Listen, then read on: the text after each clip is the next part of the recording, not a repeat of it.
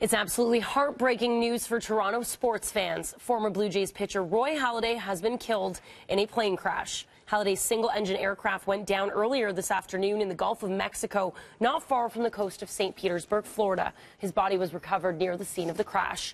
Authorities say they never received a mayday call from the two-passenger aircraft. And Halladay, one of the greatest players to ever don a Jays uniform. He was an 8-time All-Star and won 2 Cy Young Awards, one with the Blue Jays in 2003 and another while pitching for the Philadelphia Phillies in 2010. Tributes are pouring in this hour from across the city and around the baseball world. It's a sad day, terrible day. I mean, you never expect anything like this. I mean, it happened so sudden.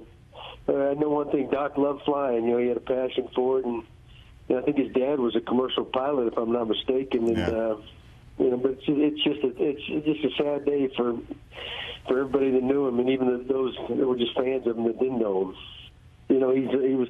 He was a pleasure to know, pleasure to manage, and we all feel for his family right now, and we all feel special that we had some time with him in his lifetime. I mean, he was, one of the great pitchers of the entire history of the Blue Jays, and the fans voted him the greatest. And they liked him because he hung in here. He stayed here. He wasn't traded. He didn't leave.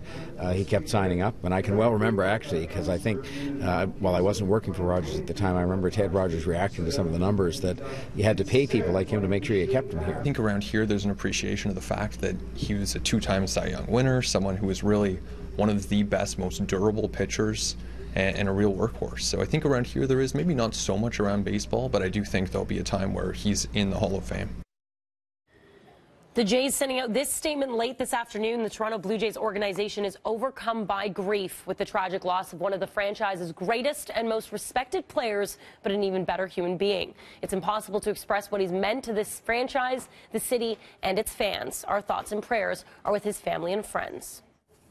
Halladay posted several videos on his Twitter feed in recent days glowing about his new Icon A5 plane. One tweet from last month reads, "I've dreamed about owning an A5 since I retired." Halladay received his pilot's license back in 2014. He had many friends off the field, including the local sheriff, who reflected on Halladay's love for flying. I can tell you, being a pilot, flying planes, that was his passion. He would talk about it, about refurbishing planes. I know he had a family that were involved in flying, his dad. And so Roy, I can say he was 1 in a million. It is a true loss for us. I have no doubt he is looking down with God up in heaven, because his heart was a heart of gold. He was an unbelievable human being. Those sentiments are also being echoed tonight by Vernon Wells, who patrolled center field behind Halladay here in Toronto. Wells tweeted, "One of the best to ever do it. I had a front row seat to watch his greatness. Rest in peace, Doc. Prayers to Brandy and the kids." And current Blue Jay Marcus Stroman sums up what many of us are feeling tonight. "Oh my God, man, day ruined. Wow. Prayers with the entire Halladay family. This is awful."